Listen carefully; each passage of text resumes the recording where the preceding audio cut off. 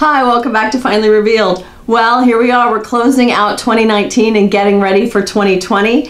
And I hope that you're getting ready for some big things for you. Big things is, as far as impact, it might not take actual big things for you to get there. Last week, our assignment was to look at and examine what things bring us joy. And for the first time in these episodes, we're focusing on feelings. How do you feel? Joy is a feeling. What are the situations that bring you joy?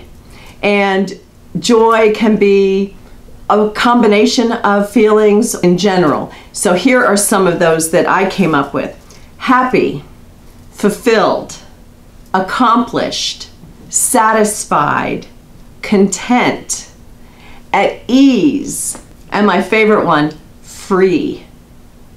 Did you associate any of those with feeling joyful and just overcome with a great feeling?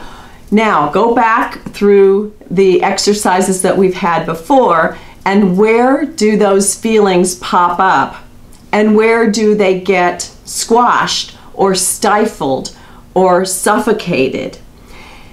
I was talking with a coworker a couple weeks ago, and she went into a new exercise class, and these ladies were talking. First of all, it was a yoga class, and so afterward these ladies were all calm, and now they started talking about how a couple of them hadn't been around in some of their other group activities, and they just immediately switched off from their calm and happy yoga feeling into this just ball of tension. And she said it was so palpable you could almost see it as these ladies were talking about how their job had just been all consuming and they were having to sacrifice their favorite things to put more time in on their job. And that really made an impact on her, and she came in and was talking to me about how she always felt good coming into work. So hopefully you can start matching up your feelings about money and your situation with money and how you spend your time and all of the different things that you've tracked so far. You should be able to identify for you where the joy plugs in and where it falls away. And this week, your challenge is to identify those things, match them up, and then make a decision. How do you want to live?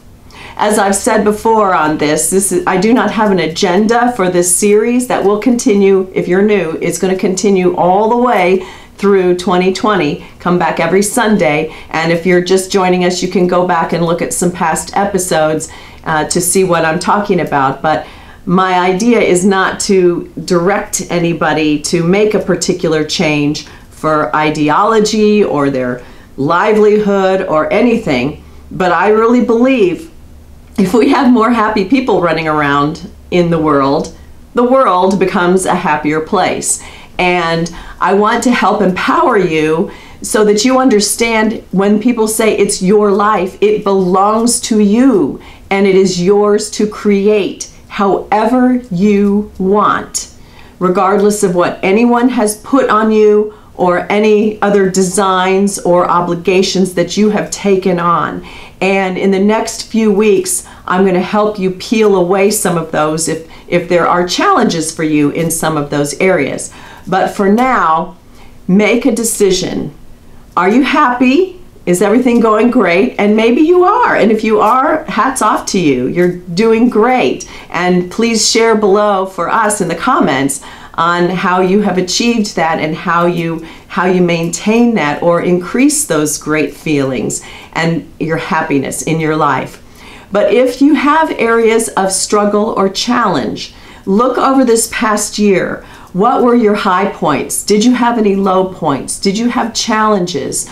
Were there challenges that you placed upon yourself or that you created, or were you paying too much attention to outside influences? Were you measuring yourself against someone else, and did that cause you some kind of struggle or problems? Make a decision on how you want to live. That's your assignment for this week. We're finishing up one year. It's a good time for reflection and a time to look ahead. And from here on out, I'm going to challenge you to look forward, face forward, and look forward. We don't want to borrow from where we've been. We've been there already. And we don't want to get too far ahead of ourselves, but we want to be looking in that direction. And I'll be here with you every step of the way. I'm doing this along with you, and I'm really happy that we're getting to this point so we can make some decisions now. Everything that you will accomplish from here forward is going to depend on these decisions that you make now. And that is what you're going to fall back on. You're not going to be shaming yourself into compliance with what you want. You're going to be making changes that you choose because you are choosing to live a joyful life. So thanks for coming along with me. Thanks for watching. Give me a thumbs up if this was helpful. Leave any comments or questions below. It's a great community that we're building here, and I value each and every one of you. Subscribe to see these videos and the other ones that are on the channel. We have a variety of things here, and they're all organized by playlists. Then if you're in business, you can check out my other channel, which is the Big Brass, and it is strictly about business. And we're going to have a similar challenge for 2020, starting with the creation of your business calendar for the entire year. So come along for the ride. I'm happy to be here with you, and please subscribe and come back and see me next time. Have a great week. Thanks for watching.